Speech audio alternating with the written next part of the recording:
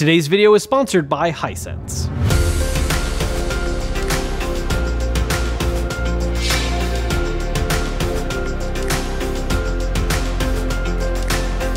There is something magical about local multiplayer. Don't get me wrong, online multiplayer was a huge deal when it was introduced, and obviously it plays a very large role in gaming today, with making competitive games so much easier to get in and find matches, being able to play with friends across the world. But there is something irreplaceable about the experience of sitting right next to the person you're playing with, whether that's working together in a co-op shooter, going 1v1 in a fighting game, or having a group of friends together for Mario Party or a side-scrolling beat-em-up. The feeling you get when you're physically around other people and you're working together to overcome some kind of really tough challenge, or all having a good laugh after something ridiculous happened in game, is just something that I don't think can ever be fully recreated in an online setting. Sadly though, it hasn't really been the focus as much for a lot of games anymore, and there's a couple good reasons why. I mean, obviously, again, online multiplayer is such a big deal and it's so much more convenient for multiple people to get together, and from a visual and UI standpoint, it's a lot easier for everyone to see their individual viewpoints they have to care about on their own respective screens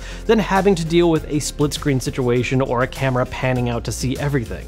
Trust me, I grew up playing on a small TV with friends doing 4-player local GoldenEye, and we had to sit right up in front of that TV no matter what anyone was telling us safety-wise what was the right move to do. And that is what is so cool about playing on a projector setup. The thing that I got going on behind me is the Hisense L5G, and they call it a 4K TV setup, and it makes sense to an extent, but really, it is a projector setup. It is a short-throw projector that comes bundled with a screen, so it's all in one. You don't have to order anything separately. You're given specific instructions for how they fit together, the optimal distances for setting everything up, and functionally, aside from the fact that it's a projector, it works like a TV. It runs Android TV, so you can use apps directly on it. It's got 3 HDMI ports, so you're able to plug in multiple units at once. Aside from the basic mechanism of how the image is being displayed on the screen, because unlike a traditional projector where you might get worried about accidentally, getting up in front of the display and blocking things, it's set up right in front of the screen, so there's no real travel distance going on. You don't have to worry about stuff getting in the way.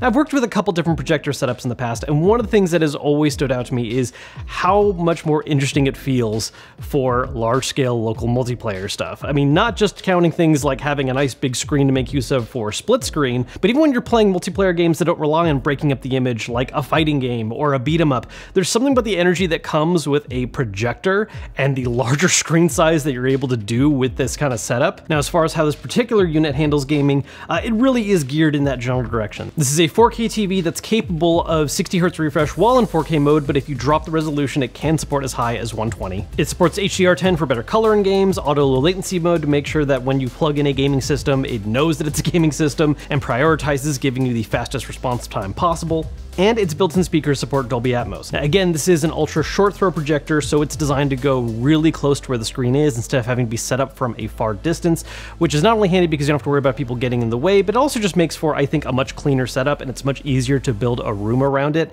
as we've done with this wall behind me. I mean, you can see the projector behind me just lighting up that wall right there. And when it comes to the screen that comes with the projector, that actually comes in 2 different sizes. The one behind me is the 100-inch screen, which is actually the smaller of the two.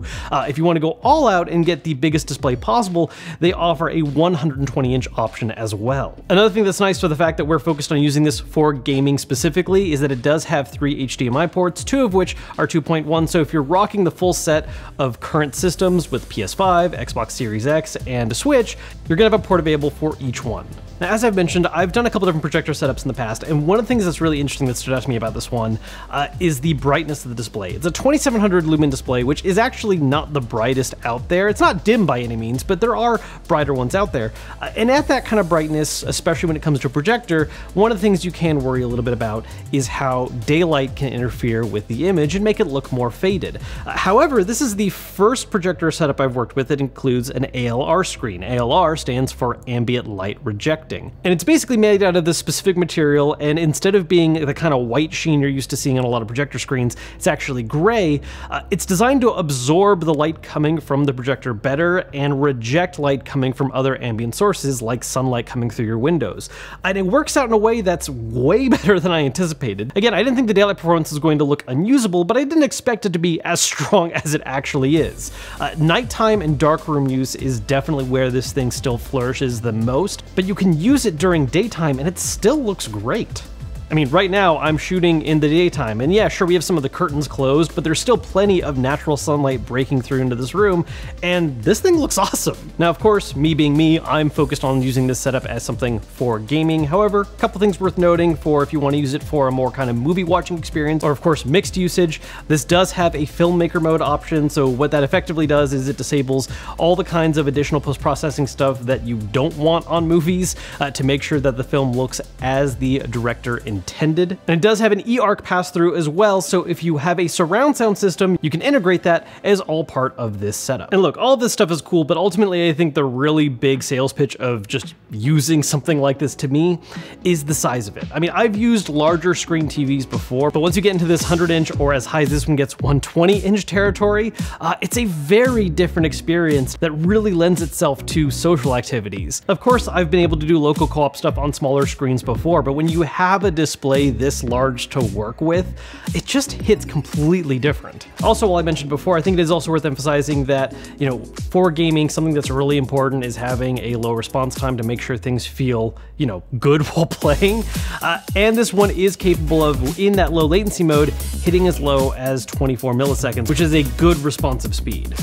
Because this is sold as a bundle, there is also a certain ease of setup that comes with this whole thing. You're given an estimation of how high of a stand to put the cinema projector on, how far away from the wall it should be, and in fact there's even a step as part of the setup phase where, to make things simpler, you can just take a photo of how your whole setup is put together, and it figures out the right angles for the projector to be shooting at, which, in full admittance, took a couple tries. We had to upload a couple photos to get it to work, but after a couple attempts, it figured it out, and yeah, it filled the screen perfectly. So those are my experiences of using the L5G from Hisense. If you're interested in learning more about it or even grabbing one, I have a link down below in the description. Thank you so much again to Hisense for sponsoring today's video and sending this thing out to try out and game on. As always, if you enjoyed the video, hit the thumbs up button to let me know, subscribe if you haven't yet, and I will see you guys later.